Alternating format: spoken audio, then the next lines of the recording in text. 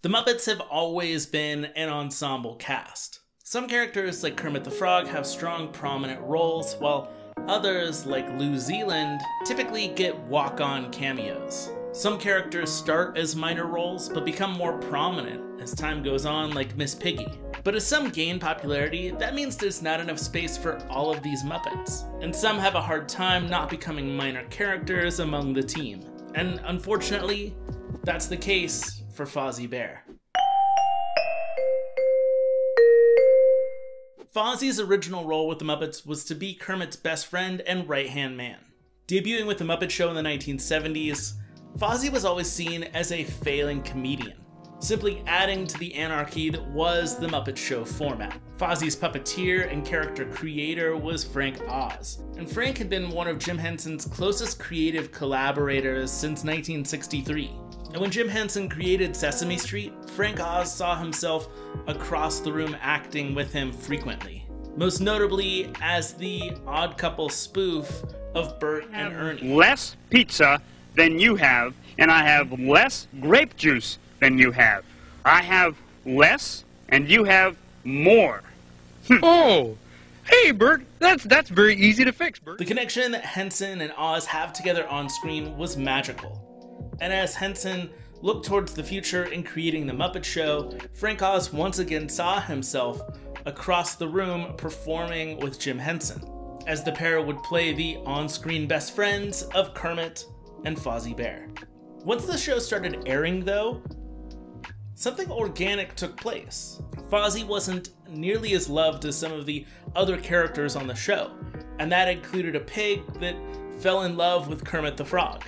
Miss Piggy, who was also played by Frank Oz, would grow in popularity season to season, unfortunately leaving Frank Oz's other characters to be sidelined while Miss Piggy took center stage. This isn't to say that Fozzie got any less screen time or wasn't perfected as a character. Over the course of the first season of The Muppet Show, Fozzie was refined, going from a stand-up comedian who tried too hard to land his bad jokes, to an endearing friend and lovable character, whose bad jokes became less cringy, as the audience loved some of the other attributes that came with the Fozzie character.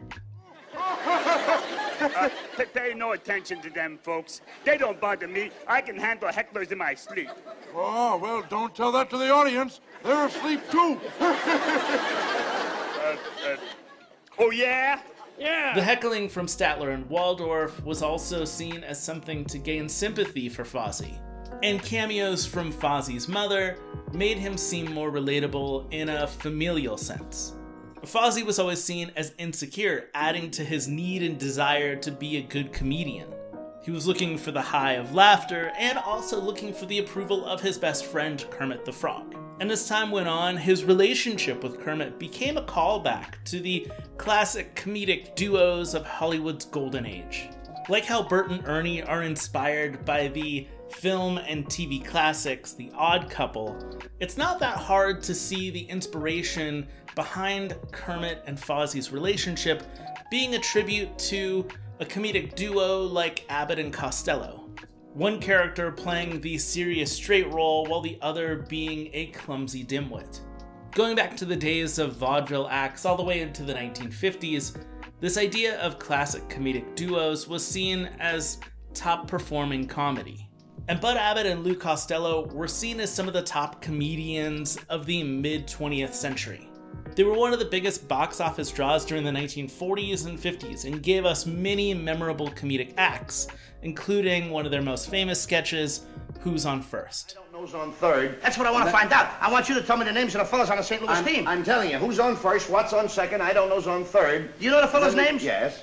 Well, then who's playing first? Yes. I mean the fellow's name on first base. Who? The fellow playing first base for St. Louis. Who? The guy on first base. Who is on first? Although Fozzie and Kermit never blatantly ripped off the Who's on First routine or had their own baseball routine, their banter back and forth was typically misunderstood by Fozzie, who was using props and puns to get by with the jokes. For Kermit the Frog, wire for Kermit the Frog. Are you Kermit the Frog? Of course I am. Wire for you. Cute.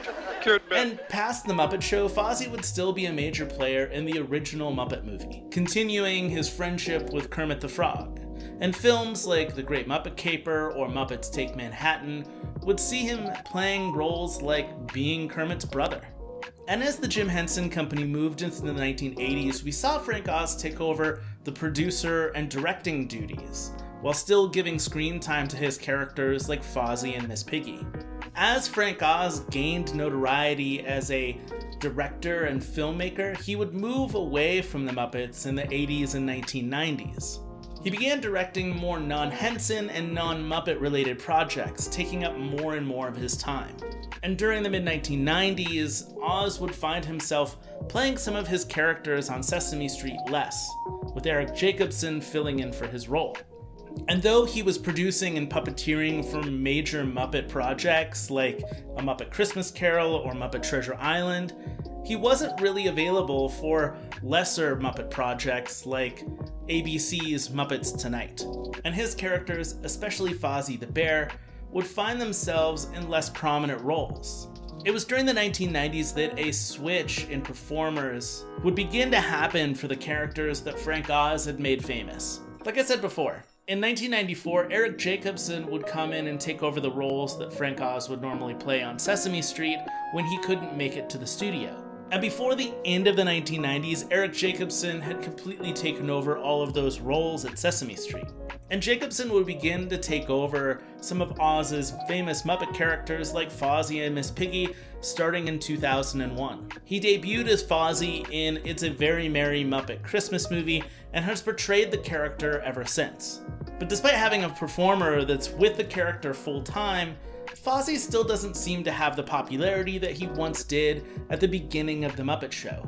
Fozzie's friendship with Kermit isn't played up nearly as much as it used to be, and newer characters like Rizzo or Pepe have really taken over some of the space that Fozzie used to fit in. But one of the great strengths of Eric Jacobson is his improv, and his ability to carry some of his characters through unscripted settings, meaning that the new Muppets Now Disney Plus show should be a great avenue for Fozzie Bear, and hopefully he can make his way back into being the lovable and insecure friend of Kermit the Frog.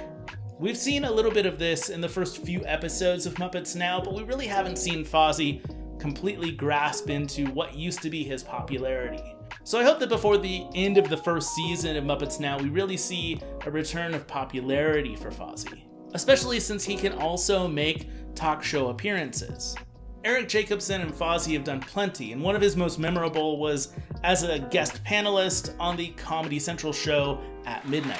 Fozzie. An Animal House remake with Animal! Yeah, fun. Kristen. Gonzo Girl. Yes, Fozzie. Miss Piggy in Silence of the Hams. All right, perfect. As we're getting into this period where streaming services have basically replaced traditional television, we're seeing a resurgence in Henson properties.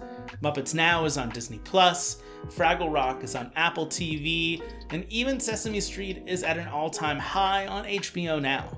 And these characters and their puppeteers are consistently making the rounds to talk shows and to other outlets to advertise these new shows. It's giving opportunities to old characters to be part of pop culture once again. And hopefully Fozzie Bear can find his mark thanks to the puppeteering and performances of Eric Jacobson. And although the tragedy and fall of Fozzie Bear is because of Frank Oz's pursuits outside of the Muppets, I don't fault him at all. I don't fault him for living out his dreams, yet still giving us some of the most classic characters in the terms of Miss Piggy and Fozzie Bear. When I was a kid, everybody knew what you meant when you told a really bad joke and followed it up with the term waka waka. It was the added exclamation to that joke that you just had to tell. The phrase waka waka was truly pop culture, so hopefully Eric Jacobson can reach another generation and give them a reason to tell awfully bad jokes and follow it up with the dim-wittingly but lovable lines like waka waka.